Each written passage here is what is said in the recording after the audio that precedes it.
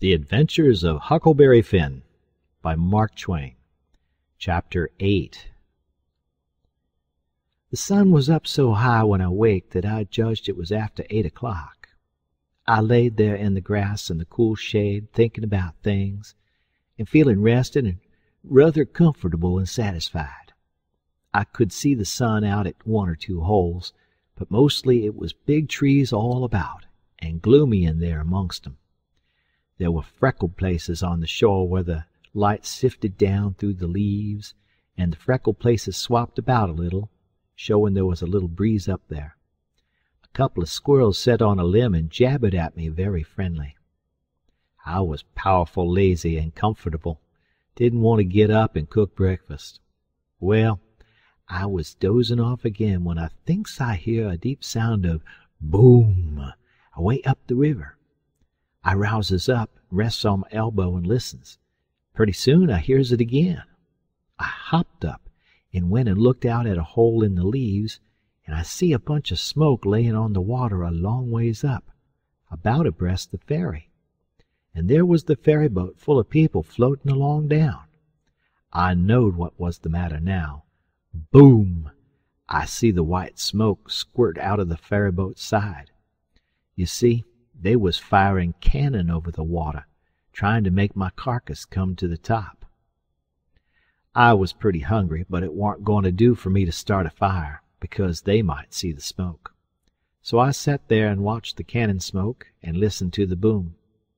The river was a mile wide there, and it always looks pretty on a summer morning, so I was having a good enough time seeing them hunt for my remainders if I only had a bite to eat.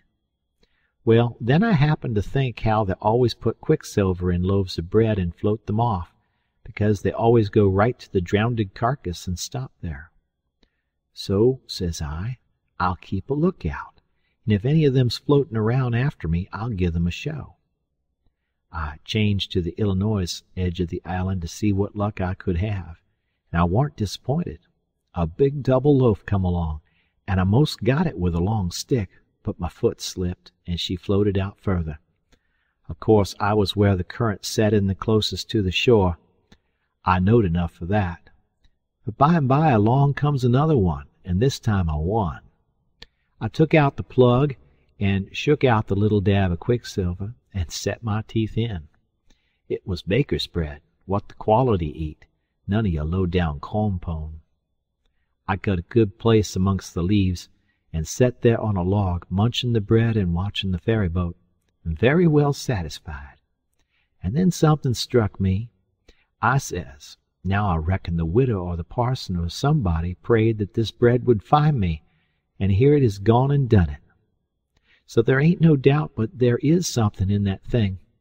That is, there's something in it when a body like the widow or the parson prays, but it don't work for me. And I reckon it don't work for only just the right kind. I lit a pipe and had a good long smoke, and went on watching. The ferry boat was floating with the current, and I allowed I'd have a chance to see who was aboard when she came along, because she would come in close, where the bread did. When she got pretty well along down towards me, I put out my pipe and went to where I fished out the bread, and laid down behind a log on the bank in a little open place. Where the log forked, I could peep through. By and by she come along, and she drifted in so close that they could have run out a plank and walked ashore. Most everybody was on the boat. Pap and Judge Thatcher and Bessie Thatcher and Joe Harper and Tom Sawyer and his old Aunt Polly and Sid and Mary and plenty more. Everybody was talking about the murder, but the captain broke in and says, "Look sharp now. The current sets in the closest here, and maybe he's washed ashore and got tangled amongst the brush at the water's edge. I hope so, anyway." I didn't hope so. They all crowded up and leaned over the rails, nearly in my face, and kept still, watching with all their might. I could see them first rate, but they couldn't see me. Then the captain sung out, "Stand away!" and the cannon left off such a blast right before me that it made me deaf with the noise and pretty near blind with the smoke, and I judged I was gone. If they'd 'a' had some bullets in, I reckon they'd have got the corpse they was after. Well, I see I warn't hurt, thanks to goodness. The boat floated on and went out of sight around the shoulder of the island. I could hear the booming now and then, further and further off, and by, after an hour, I didn't hear it no more. The island was 3 mile long. I judged they had got to the foot and was giving it up. But they didn't yet a while. They turned around the foot of the island and started up the channel on the Missouri side, under steam, and booming once in a while as they went. I crossed over to that side and watched them. When they got abreast the head of the island, they quit shooting and dropped over to the Missouri shore and went home to the town. I knowed I was all right now. Nobody else would come a-hunting after me. I got my traps out of the canoe and made me a nice camp in the thick woods.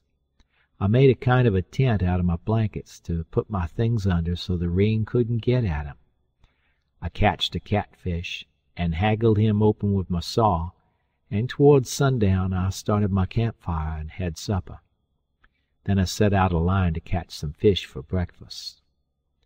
When it was dark, I sat by my campfire smoking, and feeling pretty well satisfied. But by and by it got sort of lonesome, and so I went and sat on the bank and listened to the current swashing along, and counted the stars and drift logs and rafts that come down, and then went to bed. There ain't no better way to put in time when you are lonesome. You can't stay so. You soon get over it. And so for 3 days and nights. No difference, just the same thing. But the next day I went exploring around down through the island. I was boss of it. It all belonged to me, so to say, and I wanted to know all about it. But mainly I wanted to put in the time. I found plenty strawberries, ripe and prime, and green summer grapes, and green raspberries, and the green blackberries was just beginning to show. They would all come handy by and by, I judged. Well, I went fooling along in the deep woods till I judged I warn't far from the foot of the island. I had my gun along, but I hadn't shot nothing. It was for protection. I thought I would kill some game nigh home. About this time I mighty near stepped on a good-sized snake, and it went sliding off through the grass and flowers, and I after it, trying to get a shot at it. I clipped along, and all of a sudden I bounded right onto the ashes of a campfire that was still smoking. My heart jumped up amongst my lungs. I never waited for to look further, but uncocked my gun and went sneaking back on my tiptoes as fast as ever I could. Every now and then I stopped a second amongst the thick leaves and listened, but my breath come so hard I couldn't hear nothing else. I slunk along another piece further, then listened again, and so on and so on. If I see a stump, I took it for a man. If I trod on a stick and broke it, it made me feel like a person had cut one of my breaths in two, and I only got half, and the short half, too. When I got to camp, I warn't feeling very brash. There warn't much sand in my craw, but I says, this ain't no time to be fooling around.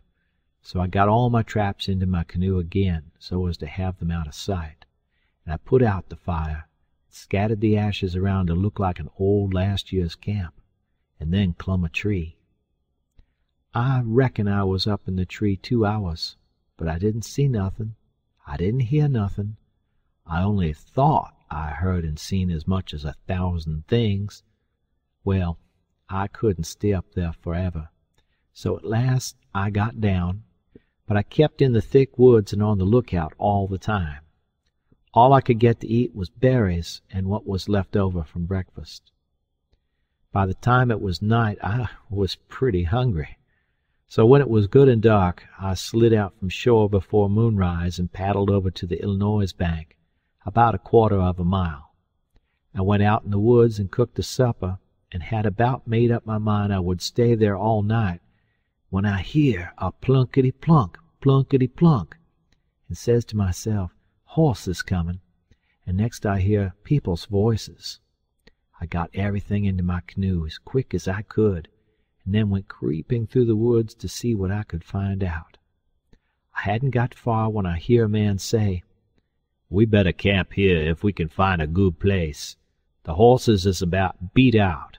Let's look around."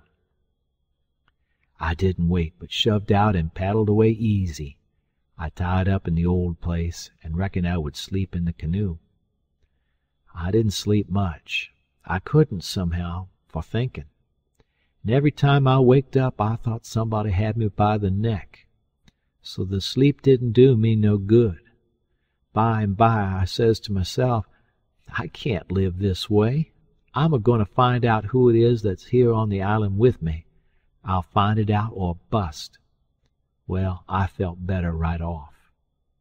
So I took my paddle and slid out from shore just a step or two, and then let the canoe drop along down amongst the shadows. The moon was shining, and outside of the shadows it made it most as light as day. I poked along well on to an hour, everything still as rocks and sound asleep. Well, by this time I was most down to the foot of the island. A little ripply, cool breeze begun to blow, and that was as good as saying the night was about done. I give her a turn with the paddle and brung her nose to shore, then I got my gun and slipped out and into the edge of the woods. I sat down there on a log and looked out through the leaves. I see the moon go off watch, and the darkness begin to blanket the river. But in a little while I see a pale streak over the tree-tops and knowed the day was coming. So I took my gun and slipped off towards where I had run across that campfire, stopping every minute or two to listen. But I hadn't no luck somehow. I couldn't seem to find the place. But by and by, sure enough, I catched a glimpse of fire away through the trees. I went for it, cautious and slow. By and by I was close enough to have a look, and there laid a man on the ground. It most give me the fantods. He had a blanket round his head, and his head was nearly in the fire. I sat there behind a clump of bushes in about 6 foot of him, and kept my eyes on him steady. It was getting gray daylight now. Pretty soon he gapped and stretched himself, and hove off the blanket, and it was Miss Watson's Jim. I bet I was glad to see him. I says, "Hello, Jim," and skipped out. He bounced up and stared at me wild. Then he drops down on his knees and puts his hands together and says, "Don't hurt me, don't.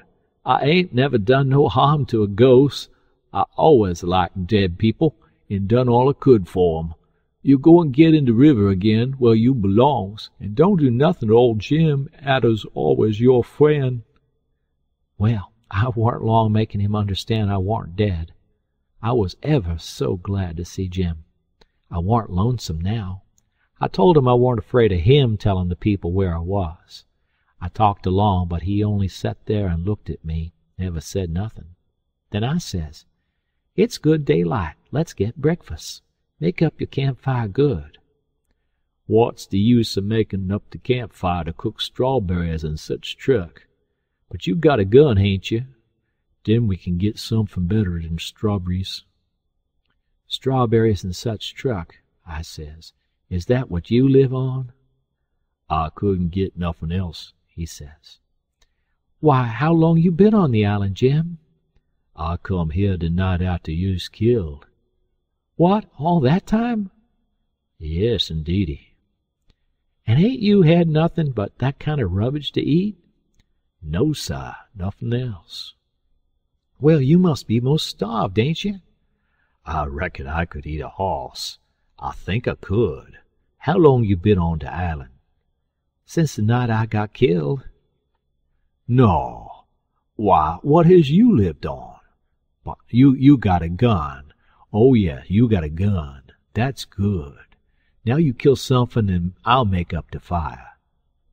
So we went over to where the canoe was, and while he built a fire in a grassy open place amongst the trees, I fetched meal and bacon and coffee pot and frying pan and sugar and tin cups, and the nigger was set back considerable, because he reckoned it was all done with witchcraft. I catched a good big catfish, too, and Jim cleaned him with his knife and fried him. When breakfast was ready we lolled on the grass and eat it smoking hot. Jim laid it in with all his might, for he was most about starved. Then when we got pretty well stuffed, we laid off and lazied. By and by Jim says, "But looky here, Huck, who was it that was killed in that shanty if it warn't you?" Then I told him the whole thing, and he said it was smart. He said Tom Sawyer couldn't get up no better plan than what I had. Then I says, "How do you come to be here, Jim? How'd you get here?" He looked pretty uneasy, didn't say nothing for a minute. Then he says, "Maybe I better not tell." "Why, Jim?" "Well, there's reasons. But you wouldn't tell on me if I'd to tell you, would you, Huck?" "Blamed if I would, Jim." "Well, I believe you, Huck. I run off." "Jim!" "But mind, you said you wouldn't tell. You know you said you wouldn't tell, Huck." "Well, I did. I said I wouldn't, and I'll stick to it. Honest, Injun, I will. People will call me a low-down abolitionist and despise me for keeping mum, but that don't make no difference. I ain't a-goin' to tell, and I ain't a-goin' back there anyways. So now let's know all about it." "Well, you see, it is this way. Old missus, that's Miss Watson, she pecks on me all the time, and treats me pooty rough, but she always said she wouldn't sell me down to Orleans. But I noticed there was a nigger trader round the place considerable lately, and I begin to get uneasy. Well, one night I creeps to the pooty late, and the door wa'n't quite shut, and I hear old missus tell the widder she gwine sell me down to Orleans, but she didn't want to, but she could get $800 for me, and it is such a big stack of money she couldn't resist. The widder she tried to get her to say she wouldn't do it, but I never waited to hear the rest. I lit out mighty quick, I tell you. I took out and shinned down the hill, and 'spect to steal a skiff along the shore somewheres above the town. But there was people a-stirrin' yet, so I hid in the old tumble-down cooper shop on the bank to wait for everybody to go away. Well, I was there all night. There was somebody round all the time. Long about 6 in the morning, skiffs begin to go by, and 'bout 8 or 9, every skiff that went long was talking 'bout how your pap come over to the town to say you's killed. These last skiffs was full of ladies and gentlemen a-goin' over for to see the place. Sometimes they pull up at the shore and take a rest before they started across. So by the talk I got to know all 'bout the killin'.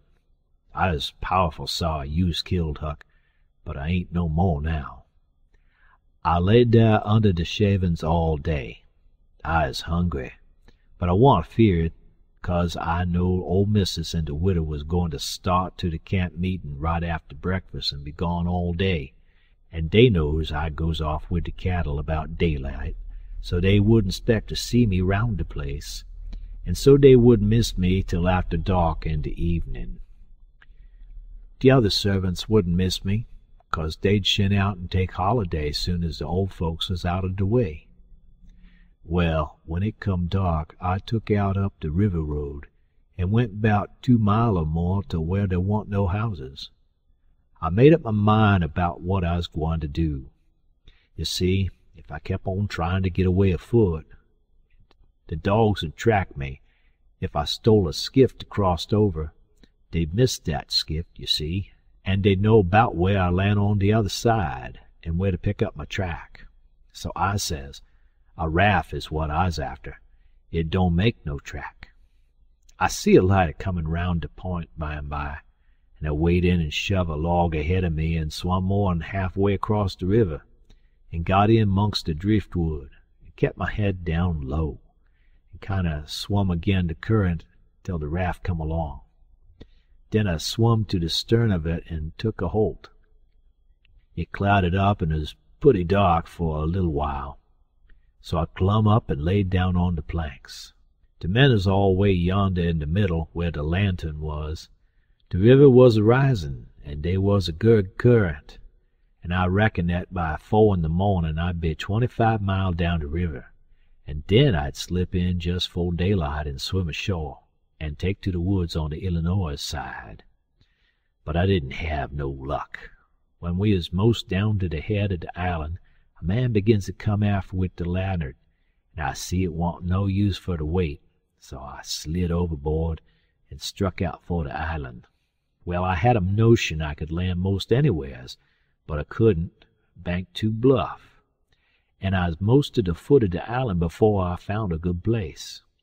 I went into the woods, and judged I wouldn't fool with rafts no more, long as they moved the lantern round so. I had my pipe and a plug of dog-leg, and some matches in my cap, and they warn't wet, so I was all right. And so you ain't had no meat nor bread to eat all this time? Why didn't you get mud turkles? How you going to get 'em? You can't slip up on 'em and grab 'em. And how's a body going to get 'em with a rock? How could a body do it in the night? And I weren't going to show myself on the bank in the daytime. Well, that's so.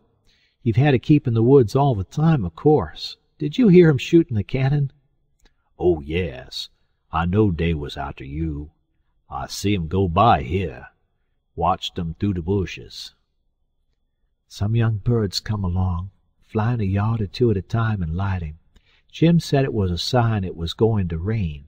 He said it was a sign when young chickens flew that way, and so we reckoned it was the same way when young birds done it. I was going to catch some of them, but Jim wouldn't let me. He said it was death. He said his father laid mighty sick once, and some of them catched the bird, and his old granny said his father would die, and he did. And Jim said you mustn't count the things you are going to cook for dinner, because that would bring bad luck. The same if you shook the tablecloth after sundown.